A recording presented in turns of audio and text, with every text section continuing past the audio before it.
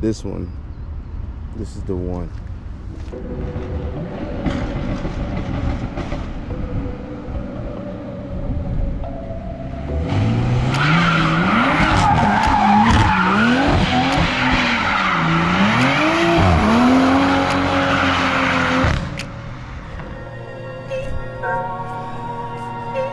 Hold on. Not sure if you guys notice anything different, but something's missing.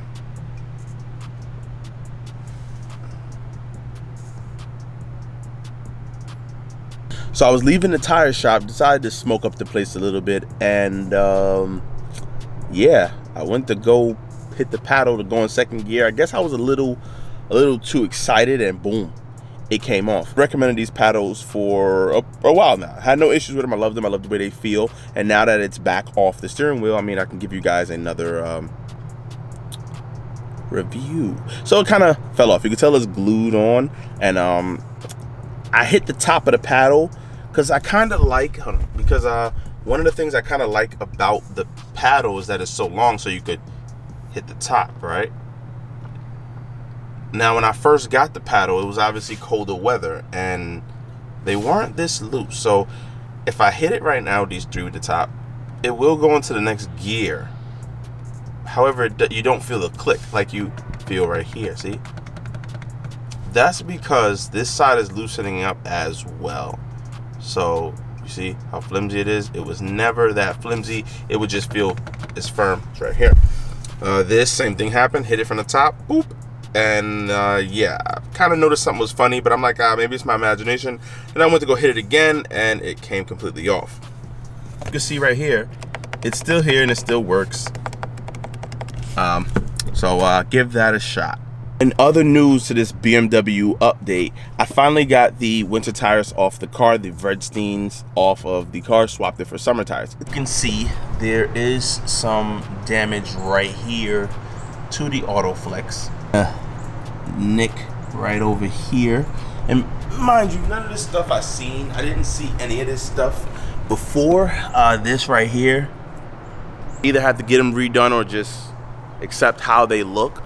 Now, the reason why I say I'm pretty sure it's just an error or a mistake with the tire shop itself, that side they changed first, then they moved over to the passenger side, which has no markings on it at all. So I guess once they made enough mistakes and scratched up the driver's side Autoflex, they kind of realized we got to be super delicate with this stuff, because they did a good job on the passenger side. Yes, I'm not gonna go back to the tire shop and complain or whatever. It is what it is. What I can say is they didn't have a tire machine that's like a touchless one. Maybe I get an idea, hit up Phil, and we change the color all over again, everything, maybe from gold to black, from black to bronze, from whatever, I don't know.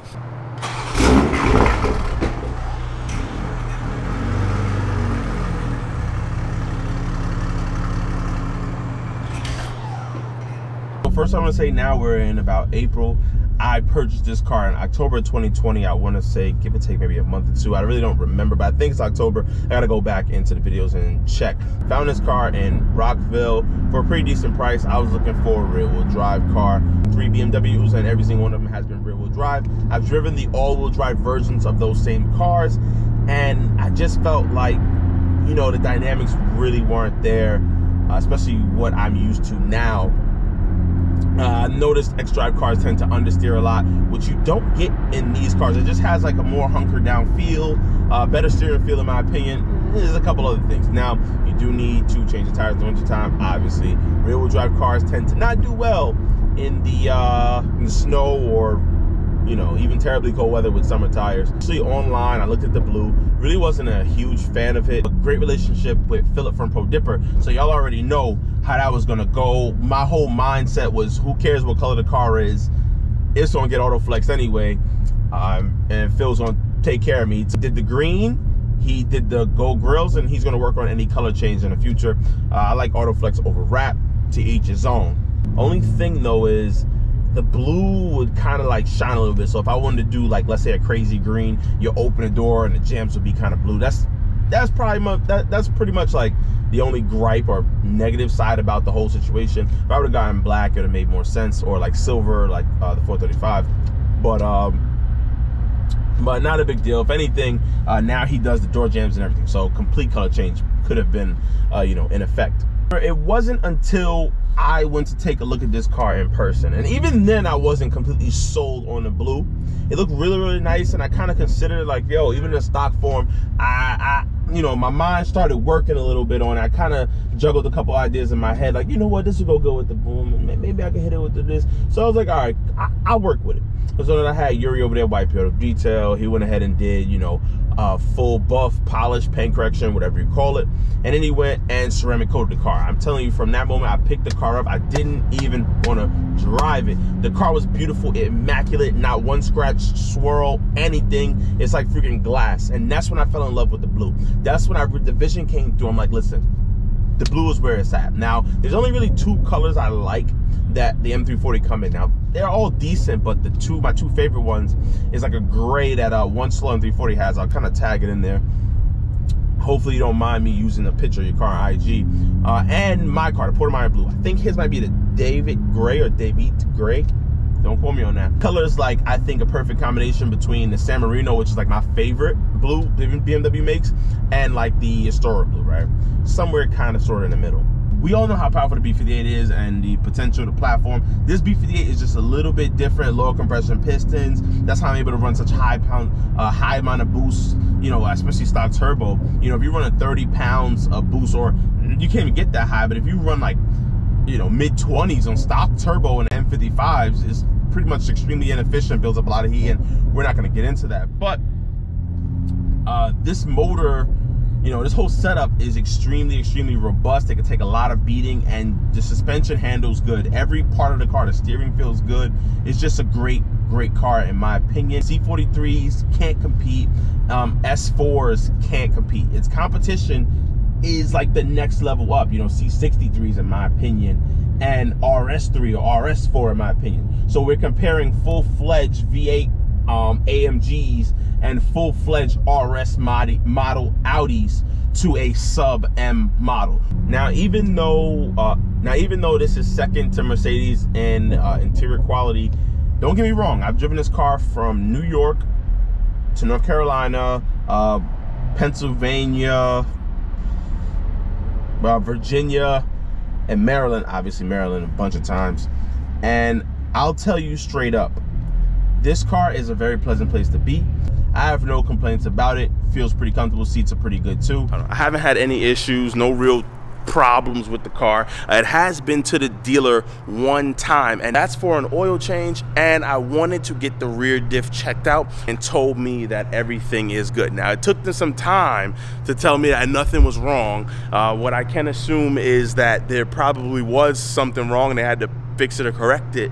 They gave me a loan on the car, you guys remember that, but it was absolutely free. If you guys have been following the channel, I mentioned there is a rear diff issue where it leaks out of the weep hole. BMW has already figured out a fix for that, and so has John Visconti. He has like a little kit back there to I guess reroute the weep hole so it doesn't leak. Oil change was not free. It actually cost me about $125.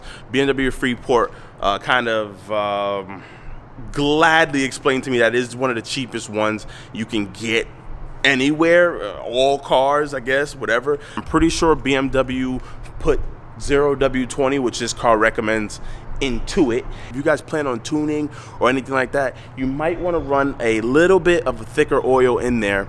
That's just been like a thing in all BMWs. They tend to burn oil, and this one being the 2020 brand new one, I'm here to tell you that it doesn't change. I took a trip to Charlotte, North Carolina, and I needed about a quart of oil before I even left. Now, what I will say is it probably burns about a quart of oil every oil change, so you only really have to refill it once. Still has 0W20 in it, and I still push it on the E50 tune by Mike Body.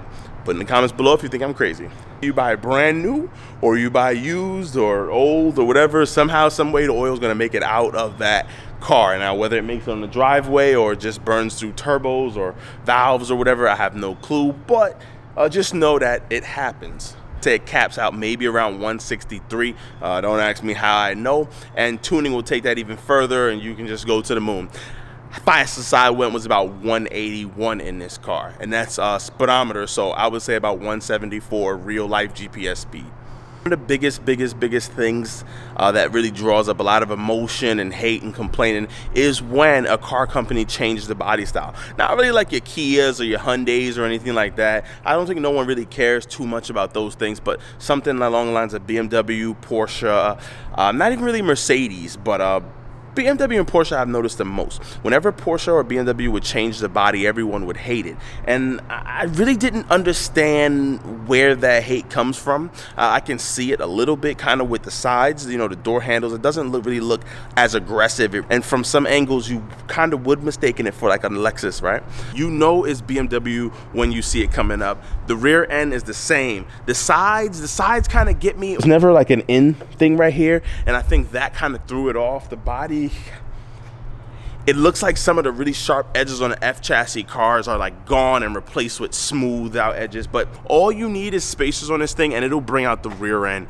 crazy. I did lower it a little bit on dyno suspension. I will say this thing rides really good, and it looks really good. You don't get the really flat slammed out coil over or bagged look. However, you get the functionality and the drivability of stock suspension, which, if you get the adaptive, is 100% worth it. The car is so smooth in comfort and so responsive in the Sport and Sport Plus settings. I'm not sure it's because I got the rear wheel drive model and the suspension can be a little bit different. The cars sit a little bit lower from the factory as well, rear wheel drive models.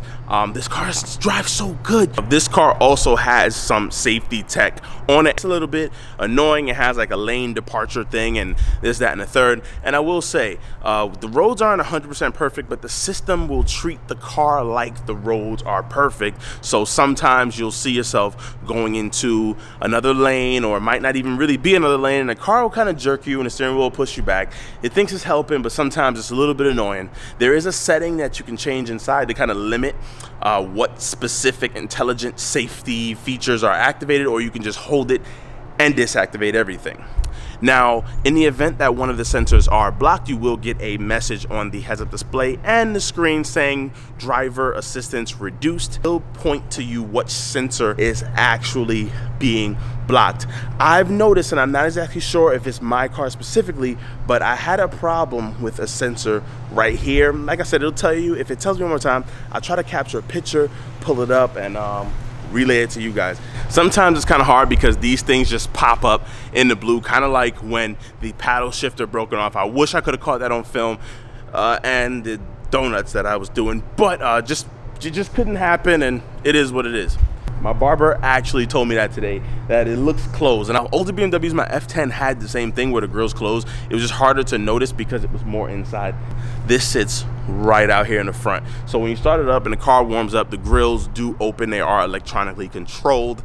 Other little interesting quirks about this car, and it kind of ties into the cooling system as well, is that this car actually sounds a little bit dieselist. Now, BMWs kind of went that way. The N20s sound like a freaking diesel. I think the B48s kind of sound dieselist too, but this motor right here sounds like a diesel. You can even hear the turbo spool almost like a diesel. BMW borrowed the block from BMW motor. I think it might be the N57, don't quote me on that, but the B58 are powerful and potent, has a closed deck block borrowed from a diesel motor. And if you guys understand diesel motors that are in your trucks, they need a lot of torque, which is the perfect recipe for these motors because, well, shove a lot of boost in them at a fairly low RPM, and they take it and they keep turning and turning out loads and loads of torque without needing to be rebuilt and everything like the N55. They can take a real big punch. This specific model, I know it sounds dangerous, but coolant does not pump through the block in order to heat the block up faster. It's like a diesel trick. Then when the car warms up, coolant flows through both. Now, I see that going wrong too, but hey, if the car doesn't blow up, then it is what it is. I haven't had any issues with the car. Typical BMW issues, you will have to replace your tires a lot sooner than the manufacturers recommend, and you will have to fill this car up a lot sooner than manufacturers recommend. I'm not sure if it's because I have a lead foot, but one thing I will tell you is this car drinks gas like crazy. Now, driving very aggressively, I can get about 2 days on a full tank of gas. Really pushing it with my boys, you know, probably get a tank a day. Driving around commuting, I really can't answer that too much because I don't use my car to commute for the most part. If I were to, I would say you can get about a week on a tank. You just have to be mindful, keep the car in eco or comfort mode, and I think you'll be fine. It's just really hard to drive this car slow because it just goes fast so effortlessly and by yourself. And I'll sit down in the car for that, this is a pleasant place to sit. BMW finally put some decent looking stuff in this car. In the beginning, I think I've told you guys, I really kind of didn't like it. It seemed a little bit overwhelming, but we're gonna go over here to reduce mode. So what that does is I'll click it again, reduce mode. It'll show you the speed, not really RPMs. You can rev up the car. You see it has a needle that moves, but for the most part, everything is like it says reduce. It'll just give you important information, signal for a lane change and things like that. I would recommend something like that. Now the iDrive. I kept telling you guys, and I told myself, one day I'm gonna sit down and dive into this whole iDrive unit. I think it might be iDrive 10. I've still yet to do that. Just click the Apple CarPlay. We're gonna go right here, and boom. That's pretty much all I need. You know, I'm a simple guy. I like how my iPhone layout is. It's perfect for me, and boom, this is perfect as well. I like that it's touchscreen. You can also use the knob, but like I say, touchscreen really does help. I sit kind of far back, so a little bit of a pain to get to the screen, but if I were to drive like a normal human being, it'd be perfect. Download a Spot Hero, but all of these stuff like this, like WhatsApp, that's interesting. I've never checked anything like that. I would love to see how that is integrated, or certain apps are integrated into the car's CarPlay feature. But nonetheless, here you go. This is the CarPlay setup. Let me go back home, and boom, there we go. This is little widgets you can set up here. Free flowing traffic, really nice. I'm in Little Neck right now, 66 degrees, 12% chance of rain. You have the news. Now I don't really care for news too much. I think it's whatever, that's just another opinion, but nonetheless, it's here. It reads it to you. I like reading. I like when it reads it to me. It just feels like I bought a really nice Tesla or something like that. Sports displays, which is very interesting as well, right? So BMW really done away with putting the oil temp on the instrument cluster, which I prefer. I really love it because, in my opinion, that's when you know your car is truly warmed up by the oil temperature and not just the coolant temperature, especially BMW doing its trickery to warm up the block by circulating coolant through the head only first. But nonetheless, right here, still got, and it's still going up. You still have your oil temp, which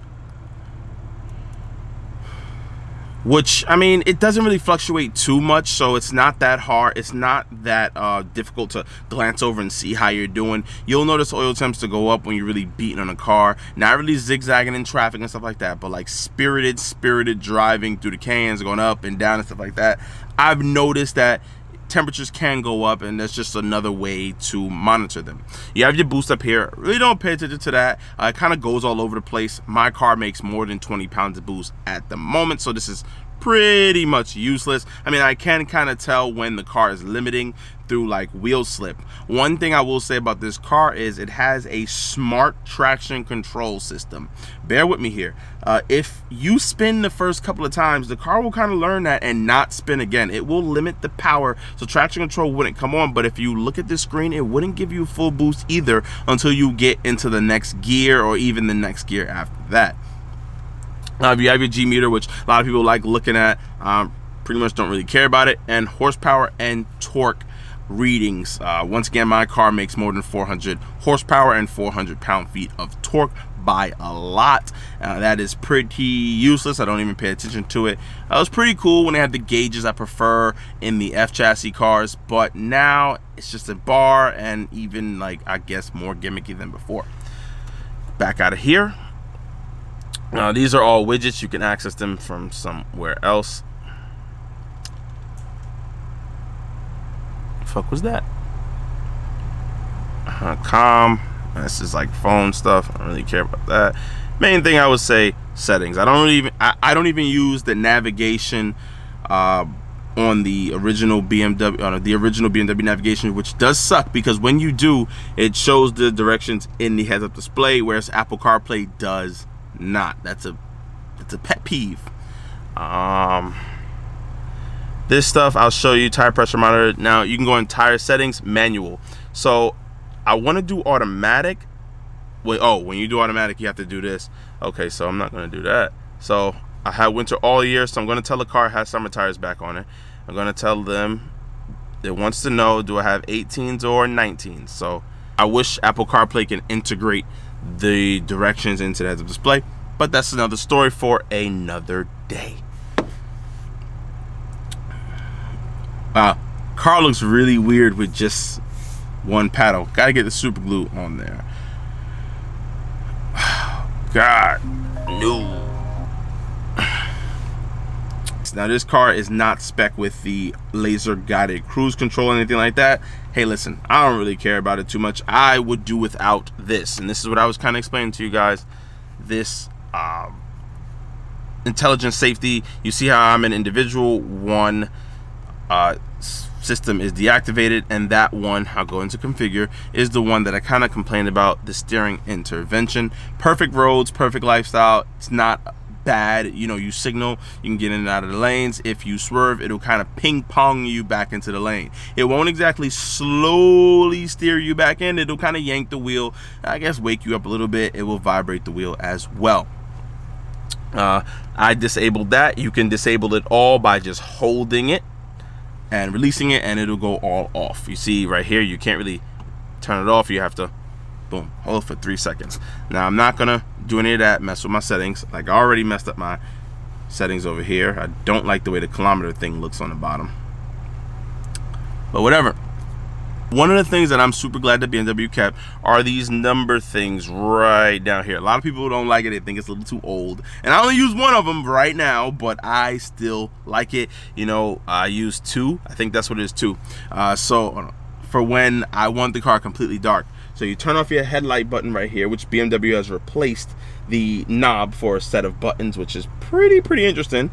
You can't turn it off while driving. You won't. It won't allow you. I don't want to explain why I needed the lights turned off while I was driving, but I just did. Completely turn all of this off, but you have to go into the settings to turn like the angel eyes or whatever you call them on this car off. So I had it set to 2. You scroll down, daytime driving lights, boom, you turn them off, and there you go. No lights on the car whatsoever. Seats, everything pretty comfortable. They held up pretty well through the mileage, and I'm the type of guy where I actually use my car. If the seats fold down, I will fold them down and shove some tires in there. That's just how it's gonna work. The steering wheel looks pretty dated already. I have about 25,000 miles in this car, and the steering wheel, I wish I would have taken you guys' advice and not driven and eaten and had greasy hands and this, that, and the third, because you do notice it. Other than that, pretty solid. Everything feels good. I can tell a difference, and I really like the solid door clunk is back in these cars. I feel like F chassis cars, they're a little bit tinny compared to the E39 and stuff like that. Now, it's not as solid as the E39s, I will say, but you got the thick glass, and you roll up the windows. It's not exactly dual pane laminate in the middle like you'll get in the C300 or something. One of the first things that I recommend you guys do if you buy the M340 is disable the fake sound. The car actually sounds pretty good out the box, and I don't think something like that is necessary. Actually, the cars sound more race car-y, like video game-ish, but I think the natural sound of the exhaust is pretty good to just have that running. I don't think a lot of people really notice it, but for those who do, they care, right? You care.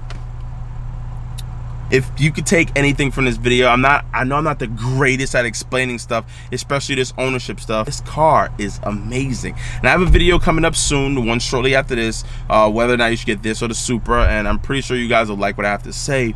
But this car is amazing. You don't need more than this. This is dope. Even non-modified, these cars are amazing. They handle, they hold boost, they take power. Speaking of holding boost and taking power, I will pop the hood. Now, I haven't really popped the hood in a long time, so bear with me. It's pretty filthy from when I bought the car. I gotta go down here and do some scrubbing and some wiping down. There's no front mount intercooler. There's no intercooler down there.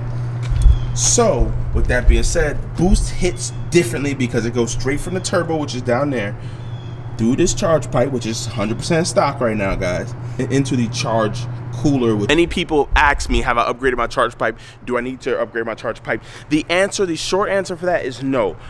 I'm pushing 505 wheel horsepower and 605 pound-feet of torque, and I will tell you I do not need to upgrade my charge pipe now, and I probably never will, staying at this power level. Now, one of the main issues with the M55 and the charge pipe setup, motors move, motors twist. When you rev them, they twist. They generate torque and it twists. The intercooler was integrated and bolted onto the chassis. The chassis does not twist. You have a plastic piece connecting one twisting part to one that is not twisting. Therefore you're constantly twisting the plastic itself, causing it to grow weak, and several hot cold cycles in boost. Not in boost, it'll tend to blow, even stock. It goes from the turbo to the throttle body, straight line. Now, the turbo is bolted onto the motor, so when the motor twists, the turbo twists, which means this piece right here does not flex at all. The only thing it does is just move air from here to there, which makes it a lot tougher. When you get down here, you have a lot more room as well. The turbo is visible. In fact, the turbo comes out the top on this motor, which will allow for a lot easier install of an upgraded turbo or things of that nature. If you do a big top mount, which I ain't gonna lie, it might be in the plans, this will remove, which is the intake. Everything is super simple and right here, shortly flowed in. The M55, they started over there.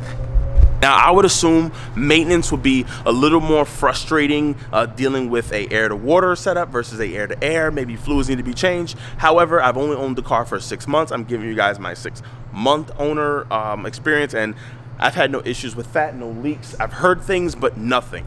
Car's tuned, nothing. I'm pretty good to go. Now, given the driving that I do, I have noticed by looking at them visually, my brake pads are a little bit on the low side. I will have a video showing you guys how to replace the brake pads on this car. Pretty easy, straightforward. There's no real trickery with it. Actually, you don't have to take off the calipers if you have the M Sport brakes or anything like that. I'll show you guys. They're pretty dope. Simple to change as well. But yeah, I love the car. That nice solid door clunk, I love it. You know, I don't think you can beat it. You can drive it, take it to the grocery store, you can drift it around the track, you can race it around the track, you can drag race and beat a lot more cars than you think. And I don't know, it just looks good while it's doing it. I think once again, I wanna say this is one of the best cars out here that you can get, and I highly recommend it. So with that being said, Mike from Slow Speed, I'm gonna get up out of here, and yeah, get you guys this video. Peace out. That intelligent safety thing is not always bad, you know. Sometimes when we shouldn't be on this, but we are, and there's a car in front of you, this thing does let you know what it gives you just the amount of time to brake. Like, if you hear it beep and you slam on the brakes, you'll be all right. But if you ignore it and don't pay attention, you're gonna end up behind this truck. And when I say behind this truck, I don't mean behind it like how I am. I mean, you're gonna be sitting in the back seat.